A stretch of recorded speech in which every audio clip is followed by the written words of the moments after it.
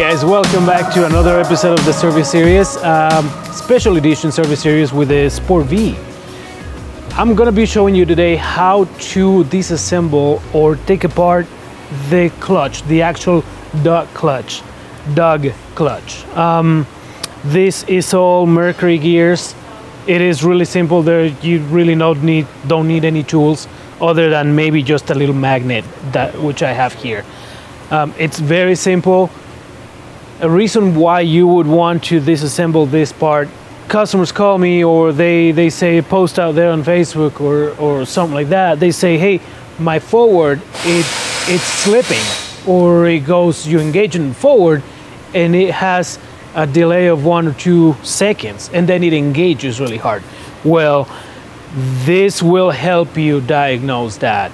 Like I said, this is the actual clutch assembly, and we are going to, the way this operates, this is the shift fork that you have.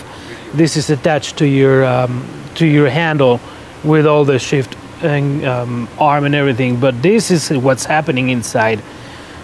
Every time that you shift the handle back and forth, there's these 2 plates that when you shift it, it actually pushes the middle upwards or downwards, which then it engages the top or bottom gear. 2 things that could happen when you have that delay or that hesitation on your forward, or could be reverse as well. I don't know if you guys can see this part right here, how it's wearing this, and that's normal wear. That normally happens depending on how much you use it. It could happen anywhere between, I don't know, 100 hours, 200 hours. It's really hard to say when that happens, but that's one of the symptoms, and that could be one of the things that are going to start going bad. If you notice, so this is the part that's going to be pushing upwards for your forward gear. I'll show you the back. This is the one that goes on the top, so you can see the wear on this. It's pretty worn. When you look at the bottom, which is the one for the reverse, it's barely there. Why is that? Because we use forward a lot more than just than reverse. But so that's one thing. This part by itself, it comes apart from the shift shaft, so you can replace this part by itself. Now, how to take this apart? There is several pieces, but the main ones are obviously the 2 gears and the actual clutch itself in here. This part in the middle, it goes up and down, and that's the actual clutch itself from Mercury. So what do we want to do to take this apart?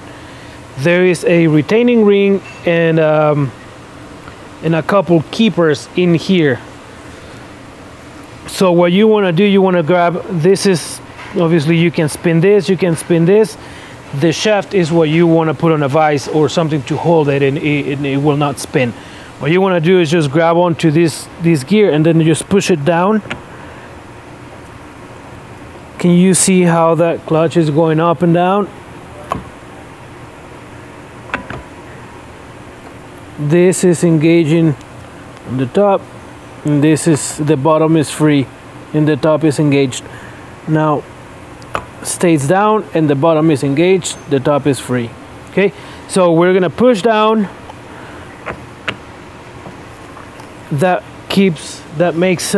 Releases this keeper in here. Push the keeper down. Let me grab that.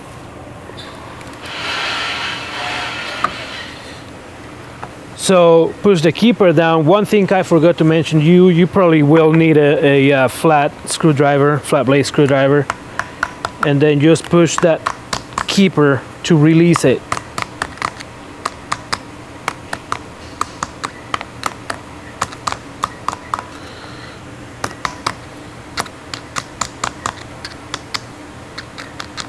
All right. I don't know if you can get the camera a little closer right here. So this is what I'm talking about. This the keeper and the retaining ring and the little keepers. Okay, this is where the magnet comes in handy, because you can take one out and take the other one out. Okay, once you have that out, everything comes apart. Just pull it up. This is the keeper that I was telling you about. I'm just gonna line them up all in here.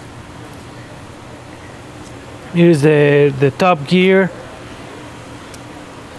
the actual clutch I was telling you about,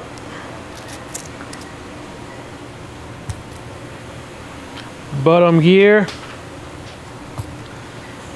and the clutch shaft. Now let's talk about this right here. These two gears are exactly the same. So if you just call Travis a Backwater Performance and want to order a gear, it doesn't matter. There is no, they're not directional. So there's some gears that are like updated. This brass part is actually part of the gear. Okay, so if you notice that if you have one of these gears and you order a new one, and this is not brass, it's actually part of the gear, it's okay. It's nothing that is gonna get, it's not a different gear, it's the same, just updated or newer. So these two gears are the same. The actual clutch, which also Travis will have the part number, and the clutch shaft. Now, in the event that you have your Sport V that is hesitating to go forward, or you engage it and it takes 2 seconds, 3 seconds to engage, and then all of a sudden it engages, or you have to give it gas for it to engage. What happens if you have the oil level right and everything after you've done all the adjustments on your shift cable, your shift trigger and everything, after you've exhausted all those troubleshooting steps, and you have taken all this apart, what happens is that you have these grooves in here on this clutch.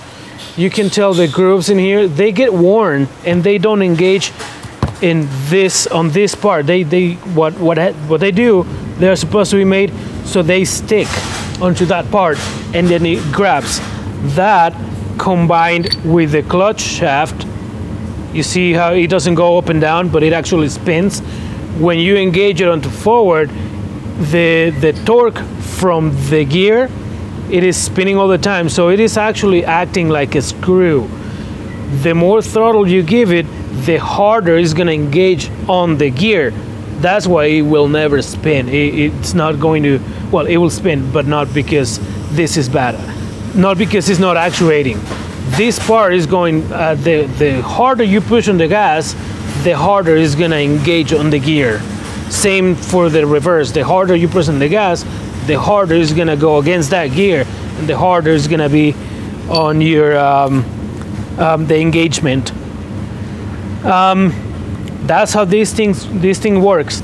In the event that you don't want to replace the gears right now, or you just want to go a different route, if you have the hesitation in forward but not in reverse, is engaging just fine, what you do, and you have an option, but this is not a very good option, you can just swap the gears.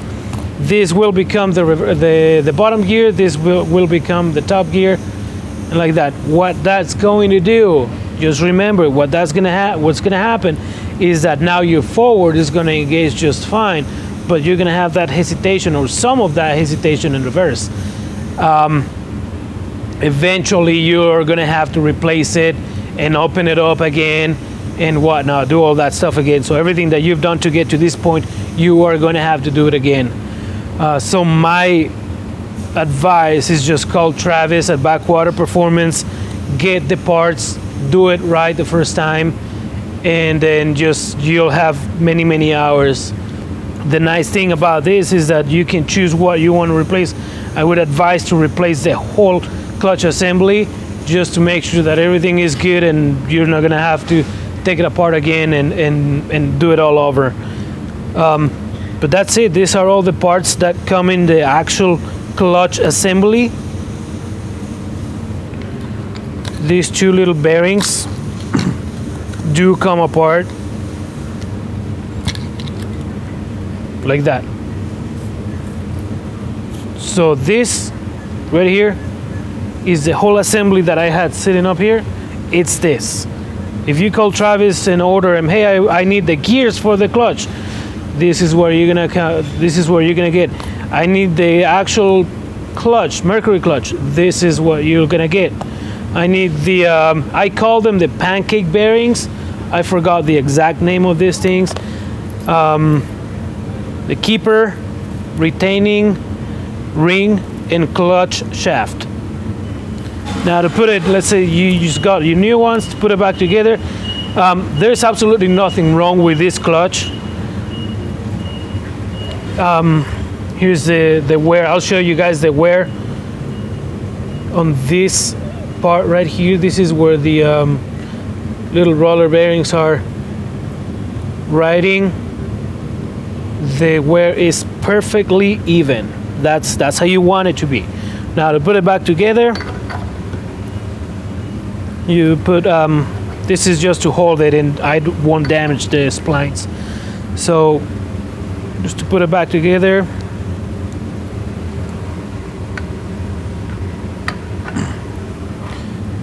you're gonna have two springs. These springs, what they do, they act like kind of like a pressure, so it helps the clutch go up and down. That's it. That when you get it brand new and you put them back together, if you can have then just some grease handy and then spread it on this surface of the bearing and on this surface and maybe some on the roller bearings.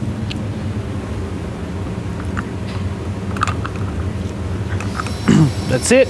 Now we're gonna get the retaining ring. Like I said, just push it. It'll help if you spin it. If you give it a little spin, it'll come down easier.